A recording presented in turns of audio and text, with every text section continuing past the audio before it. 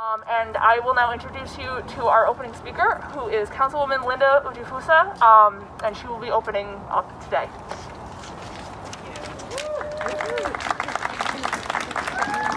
Hi, good evening. Okay. Hey, good evening. Thank you so much for coming tonight. I'm honored to be speaking. My name is Linda Ujifusa. I'm Vice President of the Portsmouth Town Council. I'm also on the Executive Committee of the RI Democratic Women's Caucus and co-chair of the Rhode Island Healthcare Access and Affordability Partnership advocating single-payer Medicare for all. But tonight I'm speaking for myself because I am also a third-generation Japanese American. Racism against Asians is not new.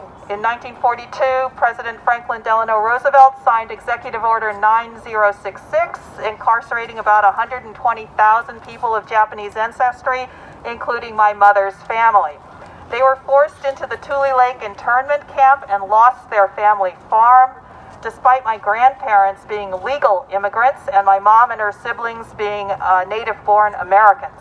My father, who enlisted in the U.S. Army a day after Pearl Harbor, had his West Point admission rescinded because he was Japanese American.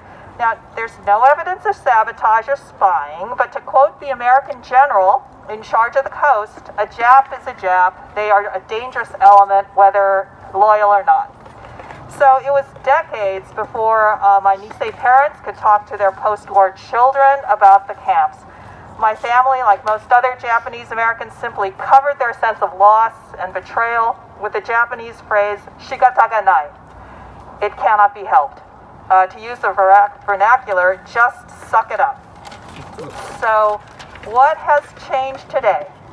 Sadly, there's still racism and discrimination, but I am at a public vigil commemorating the Georgia victims with a group of people of all nationalities and backgrounds who do not believe shigata ga nai. You believe you can and must work against racism, even when led by a former president of the United States. Now, I know you're all super busy with work and family or battling other issues, I get that. But please do not think that you do not have the knowledge or skills to get more involved, run for office.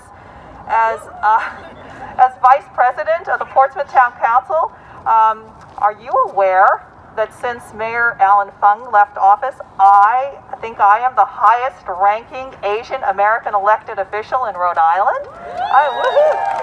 Now, clearly, we can and must do better, right? So thank you again for being here, and thank you for helping make racism something about which we no longer say shigata ga nai. Thank you.